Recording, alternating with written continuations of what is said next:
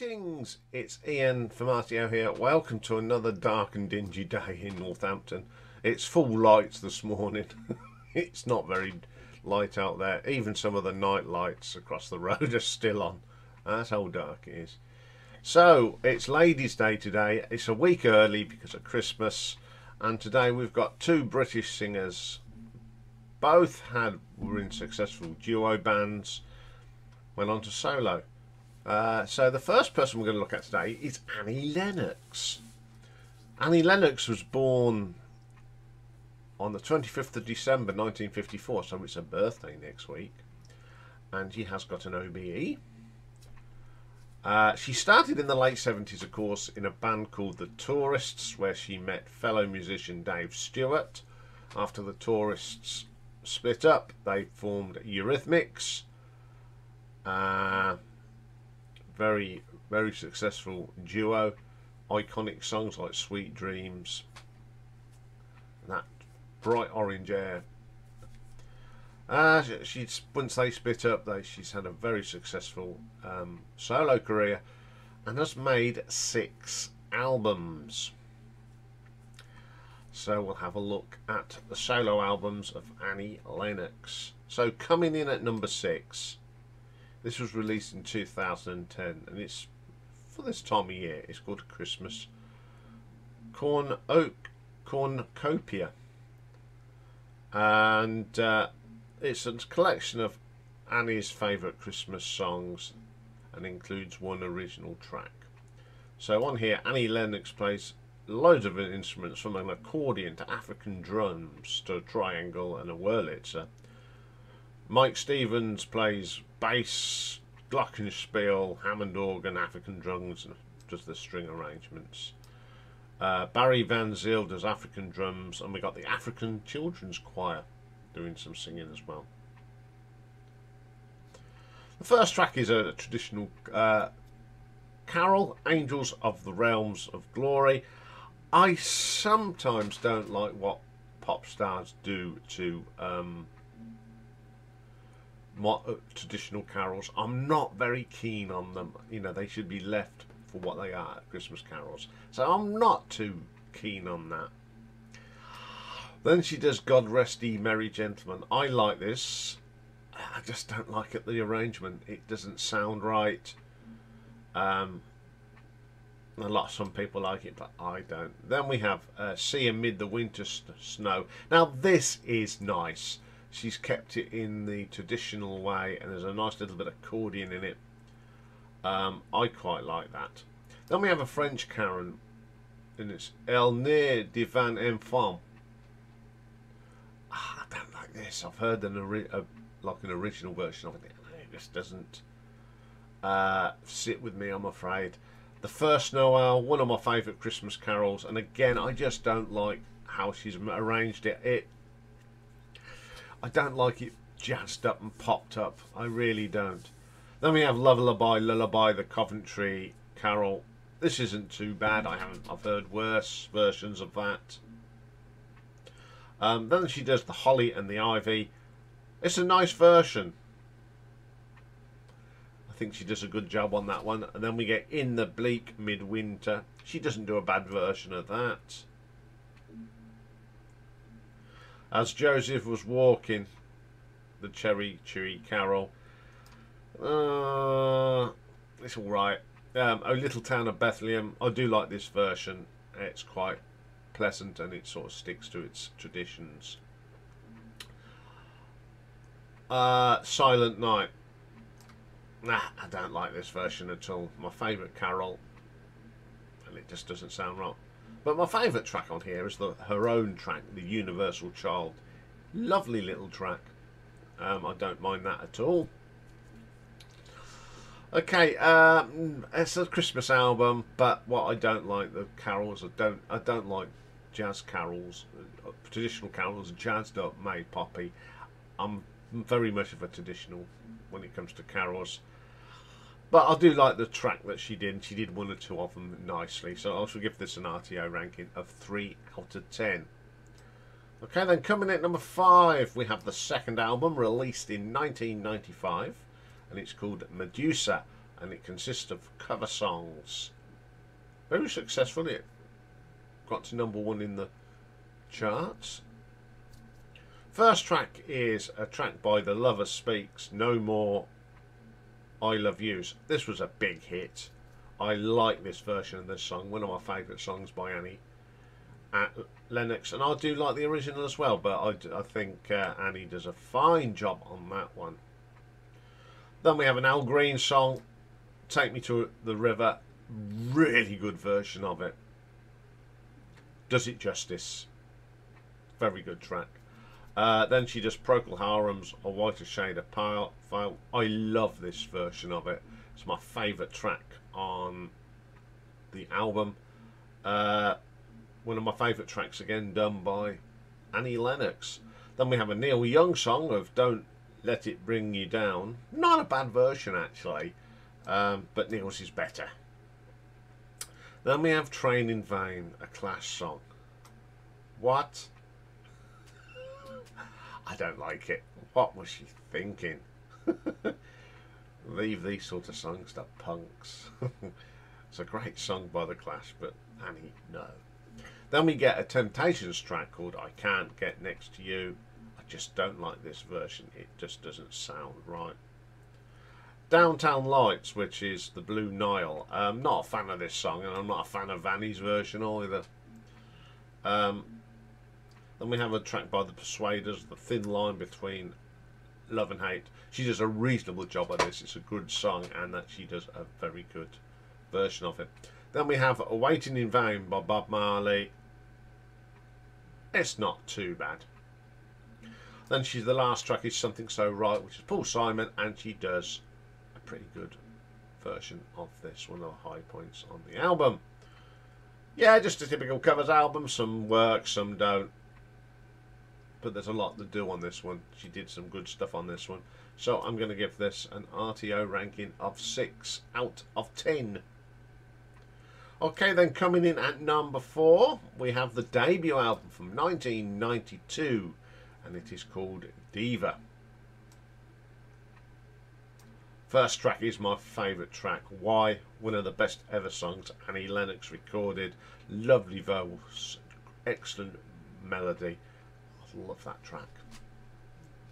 Walking on Broken Glass, another of my favourite tracks on here. It was in my top 10 songs of Annie Lennox when I did a retro ranking on her. I think the piano's good on this. I love this. It's a quirky little number. Then we get Precious. I like the style of it. There's not much. It's a bit drab, but once it gets going, it's a good little track. Okay, then we got Legend in My Living Room. Not too bad. Catchy tune. Nothing wrong with it. Cold, fine vocal from Annie on this. But the song itself's a bit lacklustre in places. Money Can't Buy It. Oh dear. Very poppy. Generated pop sound. Little Bird, my second favourite track on here. I think this is such a very underrated track. One of the deep cut tracks on this album. Primitive. The drum machine's okay. It's a nice vocal. Annie's got a nice voice anyway. She can make anything sound good. Except on Stay By Me. Get rid of the horrible percussion. It's too poppy. It needs to be more of a jazzy percussion in my books. Then we get The Gift, which is the last track. It's alright.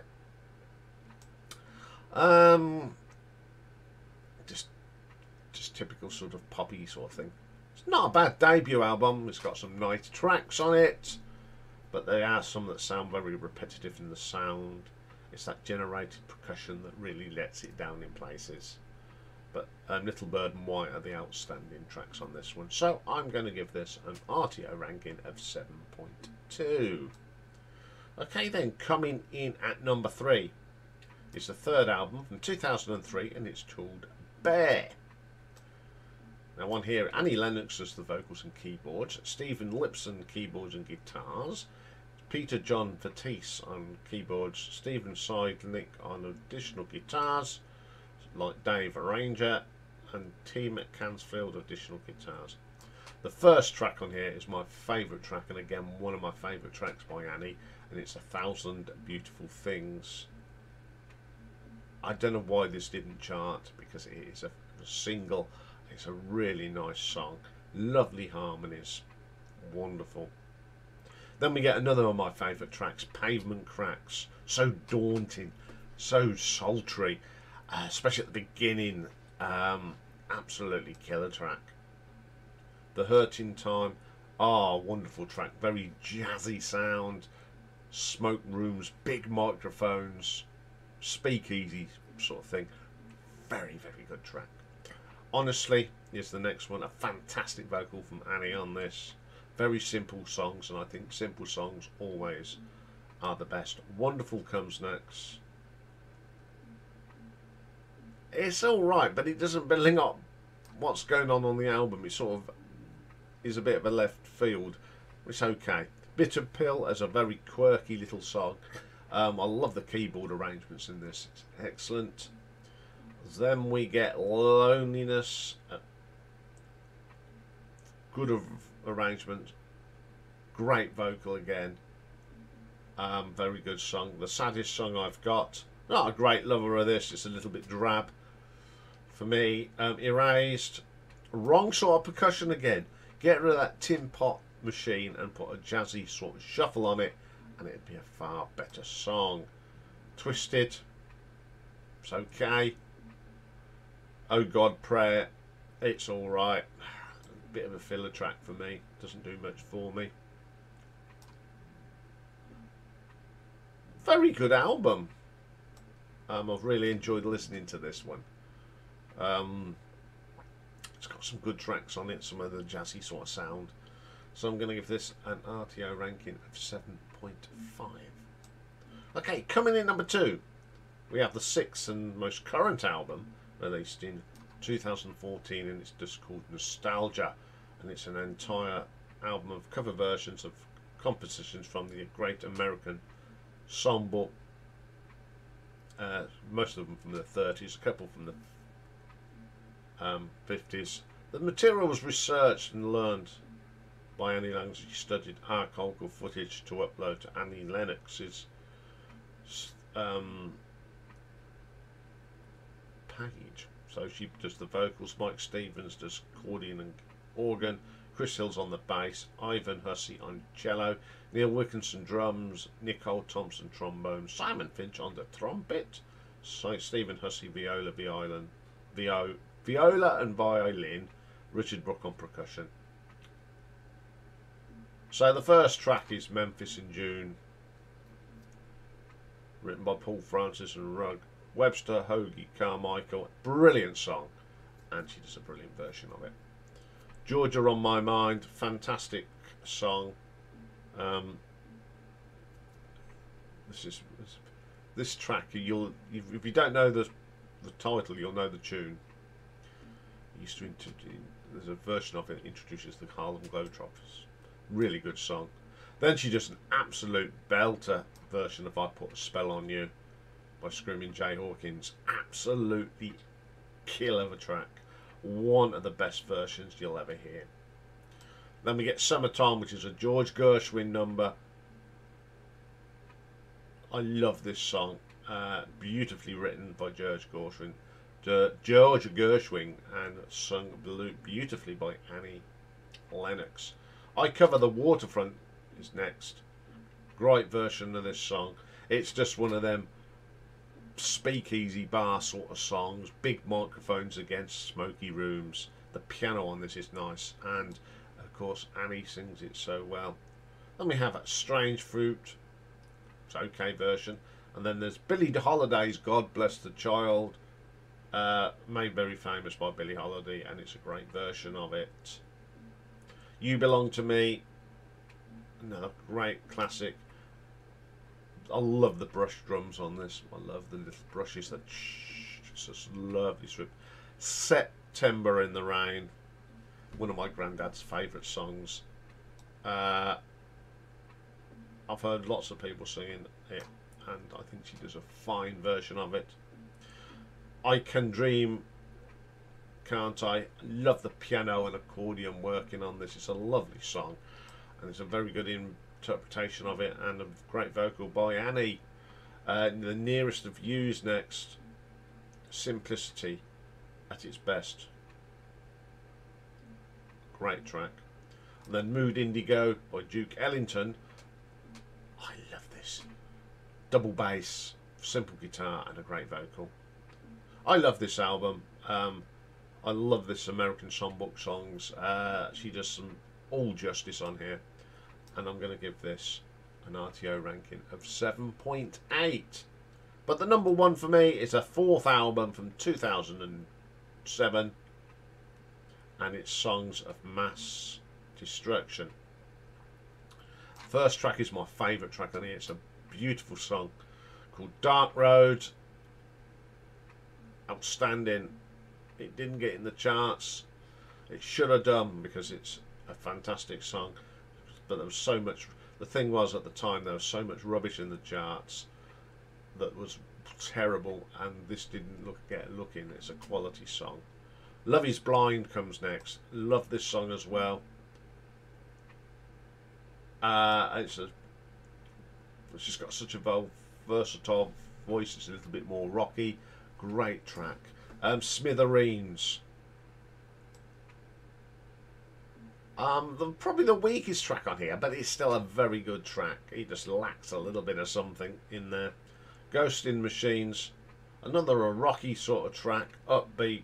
Very good. Womankind. Bit poppy. A little bit too poppy for this part of a career. Leave that to the kids. You concentrate on some nice songs. Through the Glass Darkly. Nothing wrong with this one. It's a really super song. Lost. Lovely strings in this. Like that one as well. Coloured. Bedspread. I like the story behind this. I love storytelling songs. So they've got a bit of a poppy groove, but it's a really good song. And then we get Sing. A little bit political, but it's okay. Big Sky. The percussion at the end sounds a bit muffled, but it's a very strong vocal from Annie. Fingernail Moon is the last. I love this. It's just a very simple piano track and a great husky sort of voice from Annie. I love this. Very, very good album. It's the best of her own material without a doubt. It's got a good mixture. There's a little bit of pop in there, some sultry, bit of a sort of an American songbook feel to it as well. It's a good all-round album for me.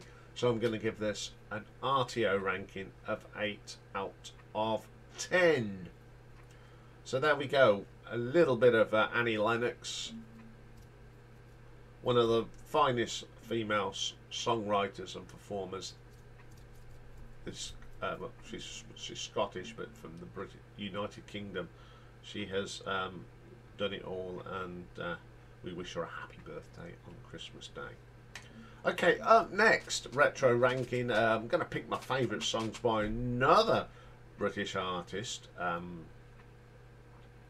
Started off in a duo, went solo. Sort of went down the same sort of route as Annie and some of her material, and that's Alison Moyet. So that's coming up very soon. Bye for now.